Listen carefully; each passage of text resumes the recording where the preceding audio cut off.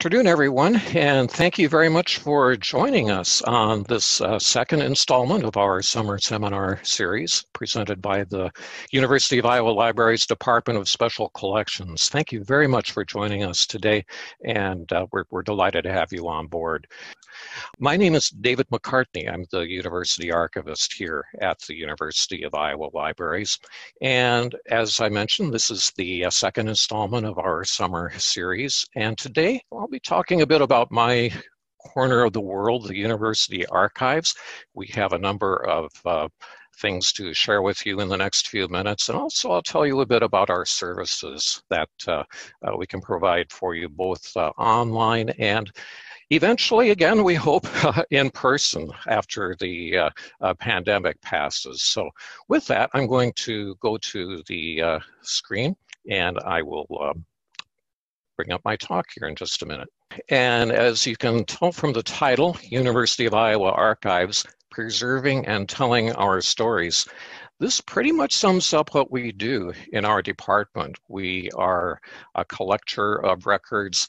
We preserve records, and we also share those records with our research public. That's where the telling comes in. And for the next few minutes, I'll tell you a bit of university history trivia, a bit of information about our holdings, and again, some information about our department services. This is one of my favorite early images of our central campus. We call it today the Pentacrest. And this image comes from our, I think about 1875, one of our late 19th century course catalogs published by the university. The middle building, of course, I'm sure many of you are familiar with. If you're from the University of Iowa, of course, you recognize it as the old Capitol. The original state capital, and prior to 1846, for several years, it was our territorial capital in Iowa City, flanked by a couple of buildings that are no longer in existence. But it's historically accurate, except for one thing, and you might notice at the very bottom of the image, if you can make out the wording, it reads, Iowa State University. Now, my friends and colleagues at Ames may take exception to this, but I have to explain a little bit about how that came into being.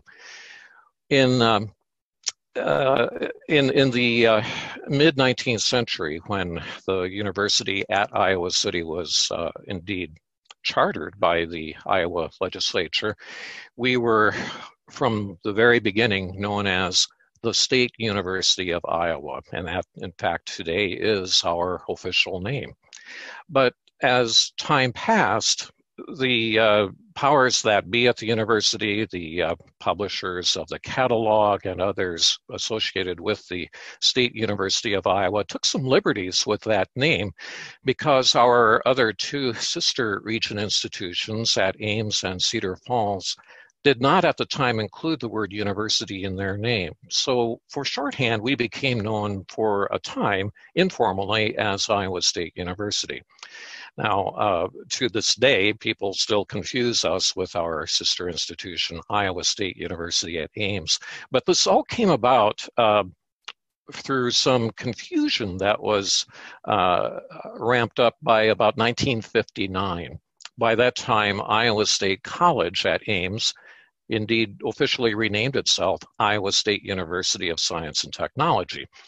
And our other sister institution, what was known as the Iowa State Teachers College at Cedar Falls, eventually renamed itself the University of Northern Iowa. And by 1959, there was a great deal of confusion among the three institutions as to who was named and how. And the Board of Regents in 1964 recognized this.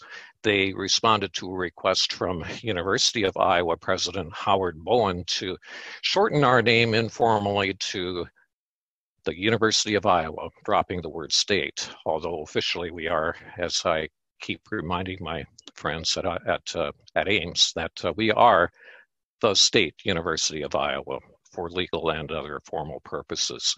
But for a time, we were indeed nicknamed Iowa State, and that comes up from time to time in our records.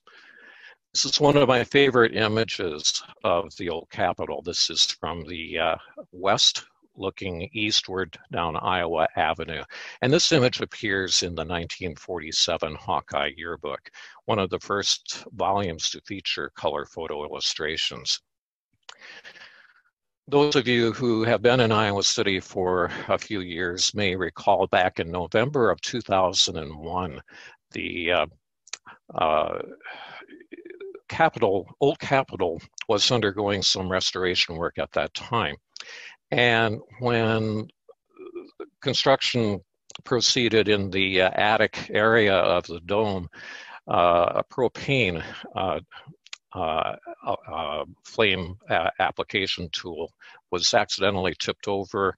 It caused a fire in the old Capitol dome, and it was a very devastating scene. It was fortunate that the fire did not spread into other portions of the old Capitol. However, the original dome and cupola were lost, and it was clear that some detailed architectural drawings would be needed in order to replicate the dome in its replacement form. What we did at the University Archives was provide digital scans of building plans that we have in our holdings, and we provided them online to the architectural firm based in Boston, which was tasked with creating new plans for the old Capitol dome replacement. And so we played a role as a partner in the restoration of the old Capitol dome by providing the architectural firm with these drawings via the internet. It was one of our first attempts to share information digitally, and it turned out to be a very fruitful relationship. I told you a bit about our department yesterday. I'll just recap briefly, if I may. The Department of Special Collections is located on the third floor of the main library. This is our entrance. And when you come in, you'll be greeted with a sign. It has a few rules. If you should visit our reading room after the pandemic passes, and we hope at some point after August 17th, we will be able to at least have limited access to materials on site again, although that is not firm yet. There will be some additional rules in place at that time. But in general, we ask our patrons who visit to abide by rules in order to help us better preserve material. We're, as many of you may already know, we are a non-circulating part of the library. We don't charge out materials. However, we do have a way for you to access materials either on site or online. And we also have provisions in the reading room for scanning. If the materials lend themselves to that, you can certainly scan whatever material is at your disposal. Our staff will be eager to help you. We'll get you set up. We'll grant you research registration for using material. You'll be assigned a seat in our reading room, and we'll be happy to help with questions during your visit. So the University Archives really is the institutional memory of the university. We have official records from central administration, but we also have a lot of material pertaining to student life, the not so official records. And one of my favorites is the Code for Co-eds. Now, this was a publication of Associated Women Students in Courier Hall, that a project that began in about 1936. And for about 33 years, the Code for Co-eds was published as an annual welcome to the campus publication for incoming freshman women students. And throughout the time of its publication, it served as a fashion guide. It had information about curfew rules, all sorts of information for incoming freshman women students. And it's, in its own way, it's a fascinating barometer of social mores. When you look through successive issues of the code, you can actually see firsthand how rules have changed over a period of time. And by about 1970, the code had run its course, and like many traditions on campus during that time, it had ceased publication. But we do have a complete set in the archives, and it's a very useful tool in terms of gaining a sense of the nature of student life at a particular time. Student life collections include materials pertaining to other traditions, special events. This is from our homecoming records collection. This is a flyer from 1965. And we also have records of the various cultural centers on campus, beginning with the 1968 opening of the Afro-American Cultural Center and House. The Afro House, as it is called informally, is the charter center on campus. It was the first of several to open, beginning in 1968, following a report that was issued by then Dean of Students, Philip Hubbard, that there was clearly a demonstrated need for African American students at a predominantly white institution to have a space for mutual support and for community gathering. And so with that, the Afro-American Cultural Center opened. In subsequent years, the Latino Native American Cultural Center in 1972 opened. The Asian Pacific Island American Center opened a number of years later, as is the LGBT Community Center.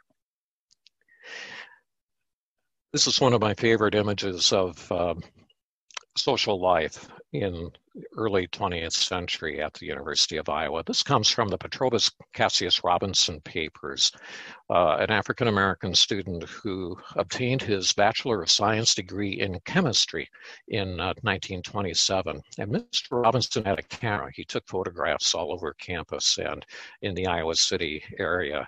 And we were fortunate to receive a scrapbook and photograph album several years ago, which we prioritized for digitizing.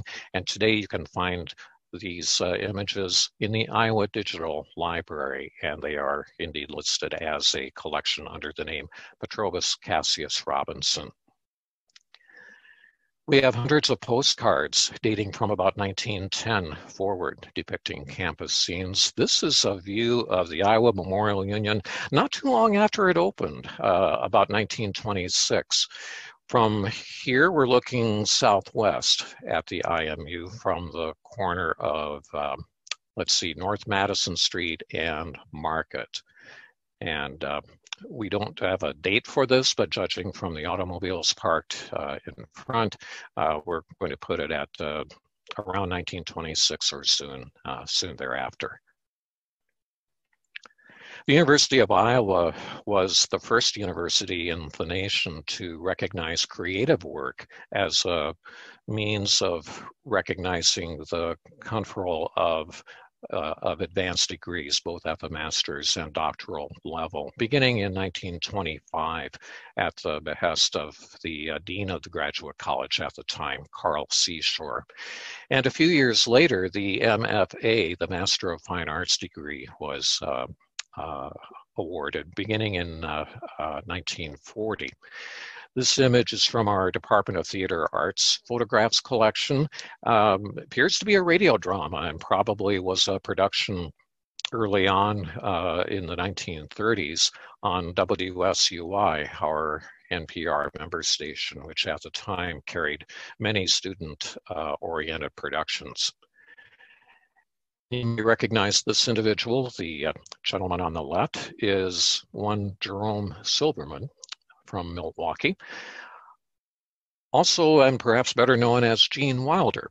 He was a 1954 alumnus of the theater program here at the University of Iowa, and his papers are in our manuscript collections here at the Department of Special Collections. We have documentation that contemporaneously covered events. This is an undated photo, but probably from about 1970, taken downtown. We're looking southeast across Clinton Street at the corner of College. That bank building in the background is still there today. These are either Iowa State Highway Patrol officers or Iowa City Police. There was, at that time, believed to be in 1970, there was considerable tension between the university administration headed by President Sandy Boyd and the Iowa State Highway Patrol over whether to permit the presence of highway patrol officers on campus. And the Boyd administration was very strongly opposed to that, thinking that that would only aggravate tensions on campus. And the contemporary comment I'll make at this point is what is old is new again, or to perhaps quote David Byrne from Talking Heads, same as it ever was. This is a scene that very well could be witnessed today. African Americans were not permitted to live in university housing until 1946, and indeed there was a need for housing for African American students who were admitted to the university, but in terms of residential services and other services, there was continued segregation until after World War II. And 5 of these 6 women were among those who were the African American women students who had integrated Courier Hall, which up to that point had housed only white women students. The 6th woman in this image is a friend of the group. The papers of Esther Walls and also of Virginia Harper, 2 of the women who integrated Courier Hall, are located in the Iowa Women's Archives, which is also located in the main library, and you'll have an opportunity to hear about the Iowa Women's Archives in our series later this summer. In this time of the pandemic, we are curtailing our in-person services, unfortunately, but we do have a number of resources online. For example, the Daily Iowan, our campus newspaper, going back to 1868, when it was originally known as the Vidette. And we have these available online. You can see the address there. It's dailyowan.lib.uiowa.edu. Or if you just do a Google search for Daily Iowan Archives, it'll be the first hit when you bring it up. Our yearbooks are online too, and we have a century's worth in our holdings. They cover 1892 up until the last year of publication, 1992. And again, if you Google the term Hawkeye yearbooks, it will be the first hit that you'll get in your Google search if you're interested in browsing through a back issue of one of our campus yearbooks. About 3 years ago, we launched a website devoted to the 1960s decade in Iowa City. And this is our home page. If you pay a visit to it, you'll see a lot of content. You'll scroll down on the front page and find a number of links to motion picture films and some audio recordings from that period that we digitally reformatted. If you Google Iowa City 60s, and you spell out the word 60s, S-I-X-T-I-E-S, it'll be the first hit that comes up in your Google search. It's a lot of fun, and if you're of a certain age, as I am, we had a lot of fun putting it together, and it really was very instructive for us, and hope it's something you can enjoy too. As I said earlier, we are temporarily closed to the public due to the pandemic, but we are undergoing a phased reopening process. Beginning on about August 17th, We may have limited access available in the reading room, perhaps by appointment, but Margaret can help correct me on that if I don't have that information correct. The other point to remember is we do indeed have many resources available online. If you visit our department website for the University of Iowa Library's special collections, you can get an overview. And again, specifically, if you Google University of Iowa Archives, you'll end up on our landing page. And with that, I will be happy to open up for questions. I want to thank you very much for joining us.